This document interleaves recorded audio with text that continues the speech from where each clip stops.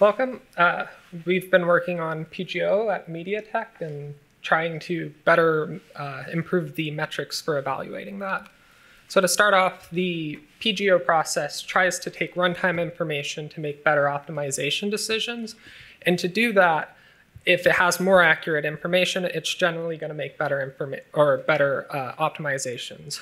However, the profile and runtime information takes a lot of forms within the compiler, and it goes through transformations, adjustments as the CFG changes, and that's a lot of area for inaccuracies to get introduced. So our goal has been to try to create those metrics to judge this. This will kind of help with tracking regressions and also evaluating improvements, and if possible, even directing bug finding and possibly feature creation. Now, an overview of what the information in the compiler looks like. This mainly takes the form of metadata. There's the prof labels in the regular IR. This has function entry counts as well as branch weights. This sort of information is used to derive the branch probability info analysis and block information. That's the analyses pass is what the optimizations are going to generally use, but they do have to go back and sometimes adjust these weights on CFG changes. Once it gets lowered down into MIR, this takes the form of successor probabilities as well as some of the profile summaries continue to persist. So this is what we're trying to judge the accuracy of. What sort of existing metrics might we have? There's performance, that's pretty common on any sort of benchmark. You'll be able to run it on really any compilation. However, there's potential of noise. Very small changes to PGO may lead to being overshadowed by something just like regular OS scheduling or even binary layout. So we can't always tell if the change is actually making an effect, as well as the correlation of the actual accuracy. Since a lot of stuff within the compiler is very tuned, if you suddenly change the accuracy of the information, you may have to go back and actually retune that. Another sort of metric we saw with papers is import quality. This is a notion of at the time after loading in the profile, comparing it against some sort of ground truth. Some papers compared ML against a sample PGO profile, while Profi compared sample PGO against instrumentation as its ground truth. This does avoid that noise and provides a better accuracy measurement, although only at the time of import, so you don't really see later in the compilation process.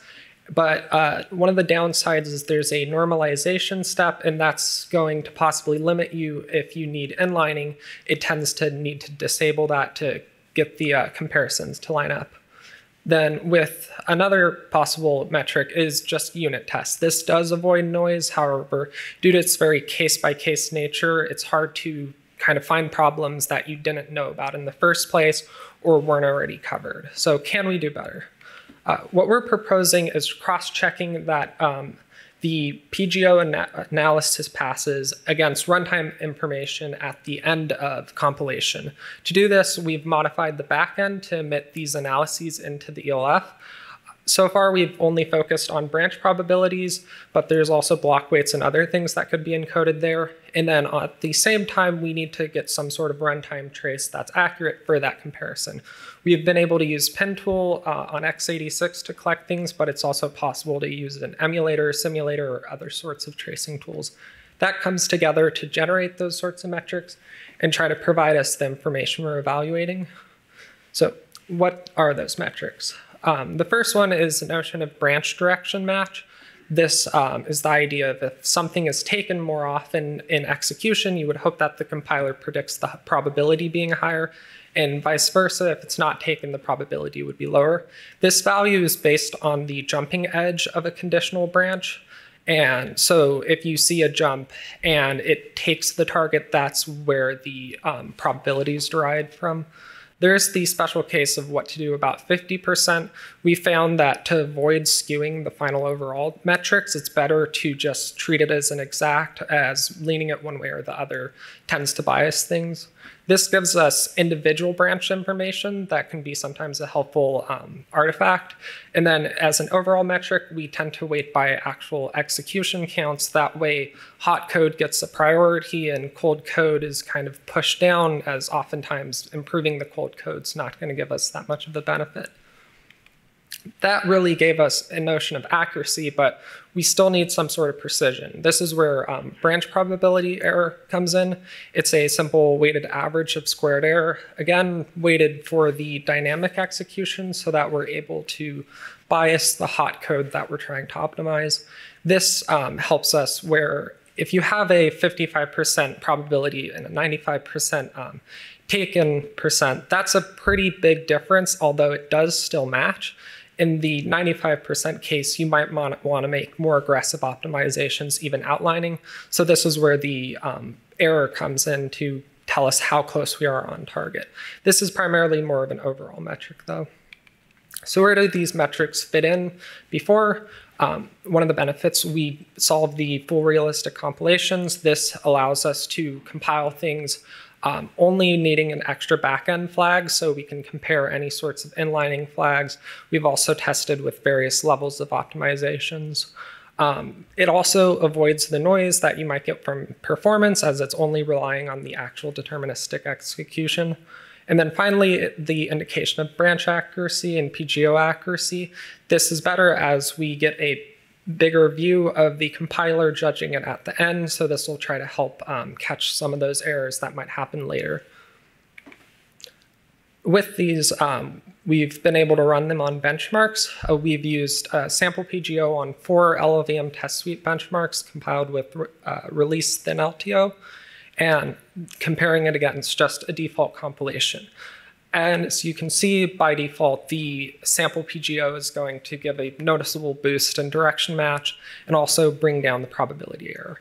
As we kind of continue forward, we would hope that these levels stay either the same or go up. If you suddenly see a noticeable drop in these, there might be a bug that was introduced and something that would need to get fixed. At MediaTek, we are primarily use sample PGO.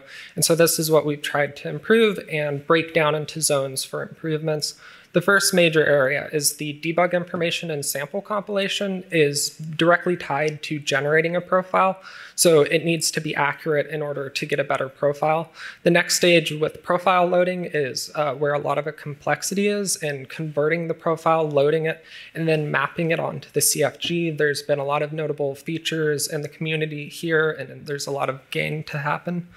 And then lastly, the PGO metadata usage. This is where optimization passes try to use it, manipulate it, and then also if it needs to adjust it or it needs to keep things around when it might accidentally delete things. With this, we've been able to use some of the metrics and provide gains in our backend. So one is with debug information handling. There's a guide. And it suggests when you hoist code from a loop, you should also drop the location as that might skew how the profile gets generated. When we implemented this, we didn't really see a performance change, and it was hard to tell if that was a benefit. However, with the accuracy metrics, we are able to see the minor bump in accuracy improvements and validate that this was a beneficial change. Another area where we were actually able to detect an issue is with constant iteration loops. So by investigating some of the patterns in individual direction match, we were able to see that sometimes just due to regular sampling errors, there's a lot of inaccuracy that's introduced when mapping since it's an imperfect process. But sometimes those loops we can detect at compile time with scalar evolution. So we have experimented with adjusting that. And for us, we optimize with size, and we've seen a bit of benefit there. So in conclusion, we feel that these metrics can provide better evaluation and tracking and overall improve the workflow to try to integrate PGO more.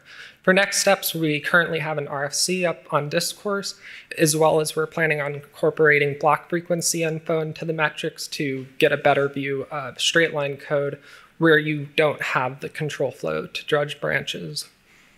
Thank you. We'll be around after the conference. If anyone has questions after this.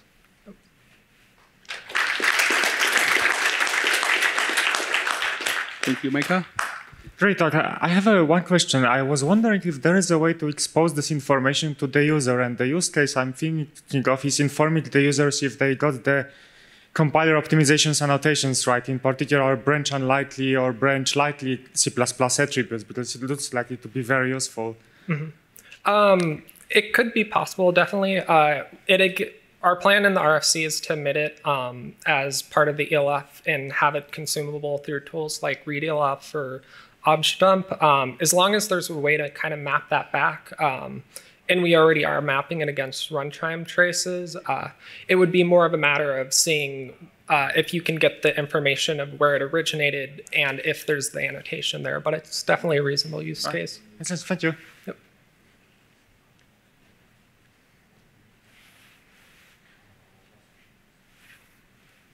I have one question. Yep. Did it help performance? Some of these, yes, we were able to kind of narrow some of the improvements on our internal benchmarks. There is some cases where like the accuracy bump might needed more tuning. I think with some of the constant iteration loops, there's a bit more experimentation there, but for the debug information, we were able to get tiny boosts in our simulator. Yep. More questions? And one more question. So sometimes we want to profile for cold code. Will this help to be more precise with finding cold, like zero executed, so we can put them away? Potentially, there is. At the moment, it's kind of hard to judge the cold code as it's not going to, if it never runs, it won't show up in the execution trace. If it's run minimally, you could reasonably go through some of the CSVs we generate, at least with the scripts we've had. It generates the CSV, so if you have some notion of any code that's ran fewer than 100 times, you could sort for that and try to consume it and possibly investigate there. There is no more question. Thank you. Thank you, Micah.